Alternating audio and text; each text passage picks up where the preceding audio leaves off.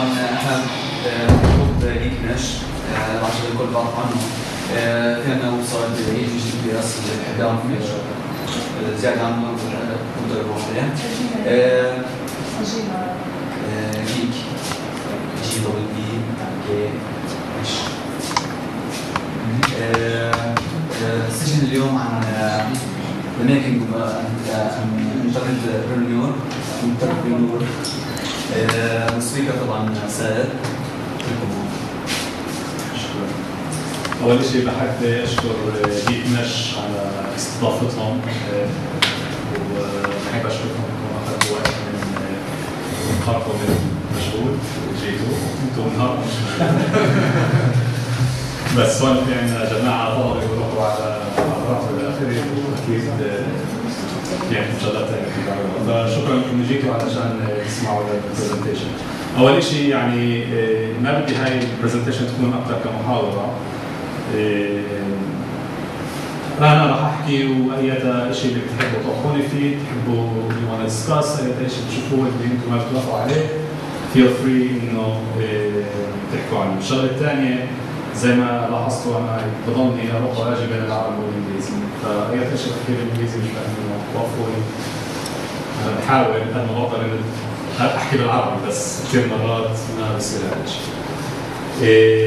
طيب اوكي so the making of an internet entrepreneur. الشيء اللي بدنا نحكي عنه اليوم هو اكثر جنرال من انه محدد، بس الايديا هي انه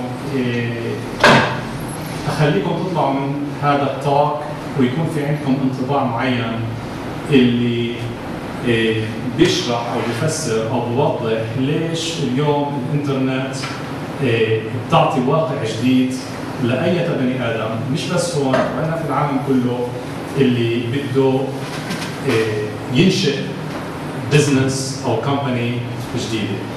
أوكي؟ وليش هذا الشيء ما كان موجود قبل في التاريخ تبعنا أو التاريخ اللي بنعرفه، ممكن في التاريخ اللي بنعرفه. So هاي الأجندة كثير simple. I'm gonna talk about trends. بدي أحكي عن entrepreneurs، بدي أحكي عن community. أول شيء خلينا نبدأ نحكي شوي عن الإنترنت. إذا اليوم ما في حدا في العالم اللي بشك في الإمباكت تبع الإنترنت على حياتنا من جميع النواحي، أنا بقول لكم يمكن يكون هذا معمر مقدس.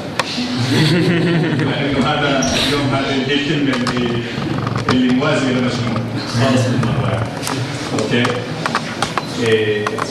الواقع هو إنه الإنترنت over the last 10 years في العقد الأخير أثبتت إنه مش بس بتقدر تأثر على الجهات الاقتصادية في حياتنا، وإنما كمان بتغير السوشيال فابريك اللي إحنا متعودين عليه، وكمان بتغير السياسة والواقع اللي بنعيش فيه. وطبعا هاي الاشياء احنا شفناها اول بالسنين الاخيره. ان كان sorry for the spelling mistake here, you can tell I was writing this very fast. But anyway, it's not Zuckerberg. That's pretty funny. You know, it's almost like trying to make a joke. This is supposed to be Zuckerberg. طبعا كل عارف means Zuckerberg. Yeah. معلش ما هو يهودي بدنا نمسخر عليه شوي.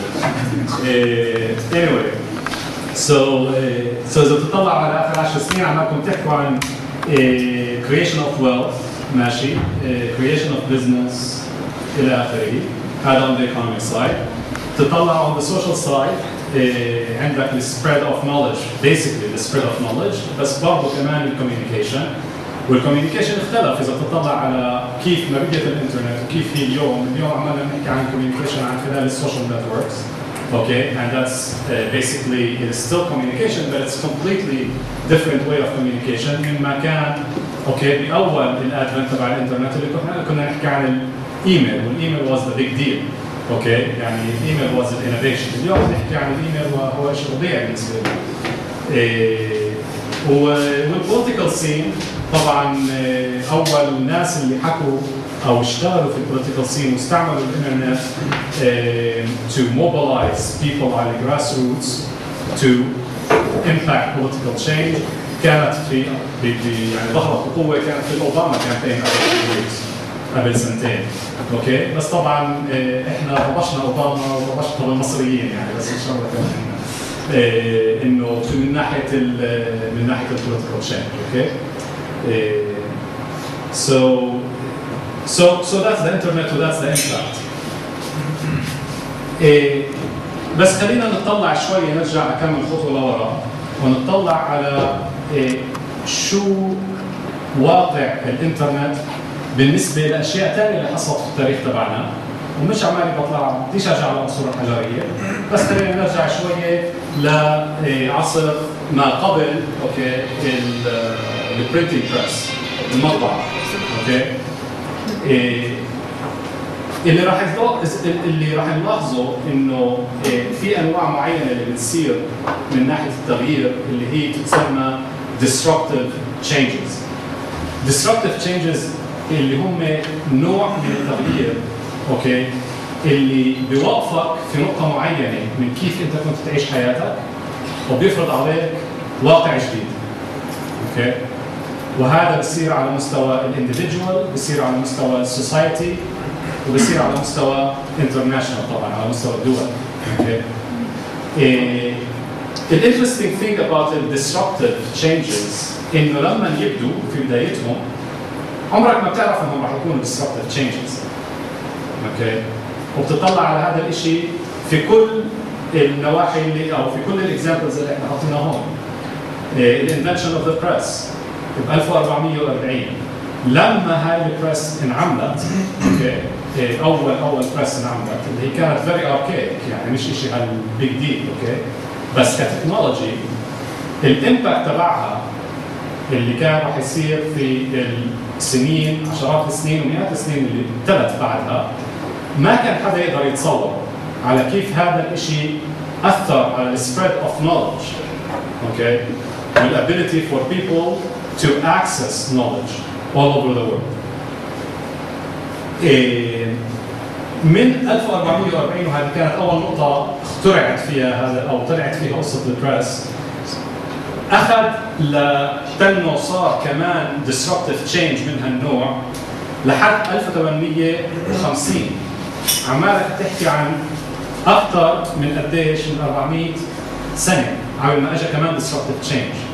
اوكي واللي هي الاندستريال ريفولوشن وكلكم تعرفوا عن الاندستريال ريفولوشن شو كانت الافكت تبعها على العالم اللي احنا عايشين فيه. لاحظ انه الالكترونيك ريفولوشن واللي جابت لنا البيرسونال كمبيوتر اوكي بديت او بداياتها كانت باوائل السبعينات. فمن 1850 ل 1970 100 سنه، من 400 سنه ل 100 سنه. اوكي فانت بتلاحظ انه الوقت اللي بياخذ ما بين ريفولوشن معين والثانيه عماله بيصغر بشكل متسارع. طبعا هذا الشيء لسه بنلاحظه اكثر واكثر لما نبدا نطلع على الانترنت، لان الانترنت هي بحد ذاتها ماشي تغيير disruptive change هي بحد ذاتها.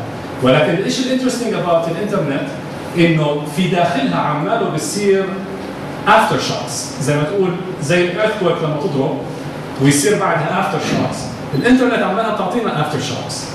اوكي اللي في داخل هذه الديسربتيف تشينج عماله بصير بدنا نقول ميني ديسربتيف تشينجز. اوكي متتاليات واحده ورا الثانيه، ما بتقدر انت تطلع من واحده ما تلحق تطلع من واحده الا جايتك الثانيه، وهلا بنحكي عن هدول. بس اذا بتلاحظ الانترنت يعني انت عمالك تحكي لما بديت بالطريقه اللي بنعرفها اليوم بداياتها كانت في اوائل التسعينات. اوكي بداياتها كيف بنعرفها اليوم، لان الانترنت اختراعها كان من قبل. اوكي قبل التسعينات بكثير. alright بس كيف بنعرفها اليوم اللي هو اللي احنا بنحكي عنه اللي كانوا يحكوا عنه وقتها انفورميشن هايوي. اوكي كان في اوائل التسعينات. right البراوزرز والفيموس براوزر وورز if anybody of you remember then you're too young to remember those. بس عمالنا نحكي عن تقريبا 15 سنه 16 سنه بين مايكروسوفت وبين نتسكيب الى اخره. هذه بس بديت في ال 95. و the whole idea of browsers عمالك بتحكي عن يعني براوزر 1.0 93 ماشي. سيرش تكنولوجي جوجل بأواخر التسعينات ماشي.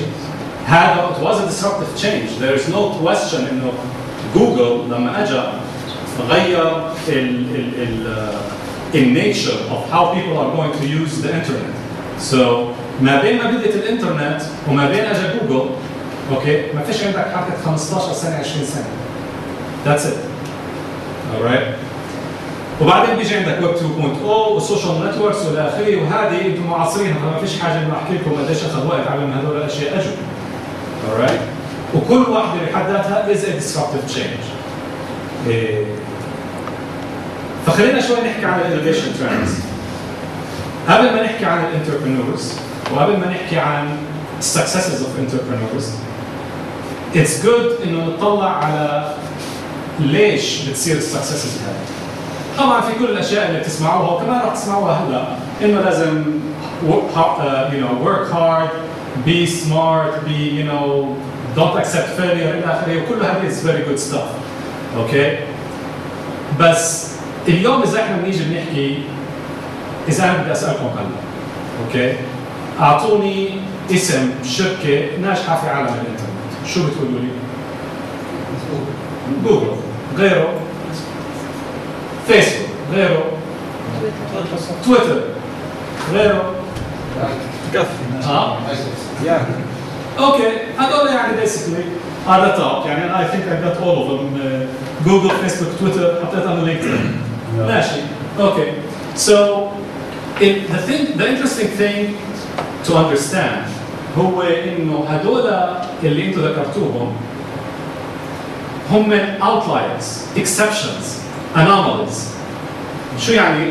what do I mean by that؟ شو اللي انا بحاول اقصده او بحاول احكيه؟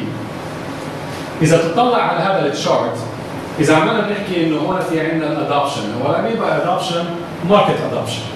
اوكي؟ لان التكنولوجي you can have technology in the labs and you can be very happy about it and it could be the most genius thing in the world. إذا ما صار لها adoption والعالم ما استعملوها it's useless. Okay? With all due respect زي ما بيقولوا للاختراع وللمخترع وللجينيوس والى اخره. فاحنا بنحكي عن adoption. ماشي؟ في عندك several key phases في كل technology wave بتيجي. إن كانت الأشياء اللي حكينا عنها من زمان أو الأشياء اللي عم نحكي عنها هلا. في عندك الإيرلي فيزز، وهي الفيز اللي هي بتكون الاختراع، ماشي؟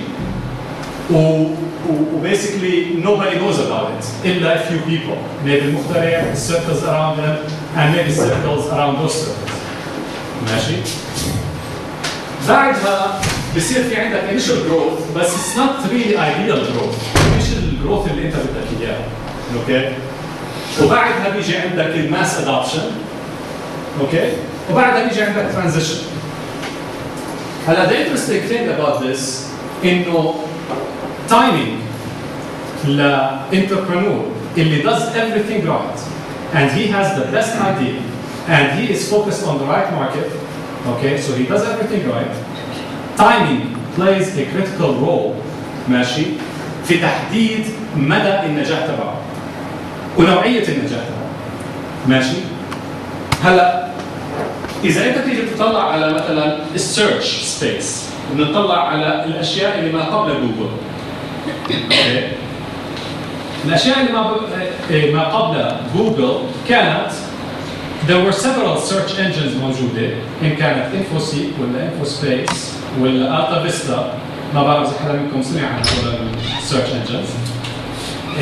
long list of search engines ماشي اللي اليوم تسمعش عنهم مش موجودين. Okay, the only two that really survived to a bigger extent من هاي البيريود. Okay, طبعا في search engines ثانية اللي طلعت بعدين. It's in this period. Okay, بس بهاي البيريود search engines معظمهم اللي كانوا في هذاك الوقت. Okay, عم نحكي ما في أواخر التسعينات وأوائل 2000 ماشي اختفوا. they're no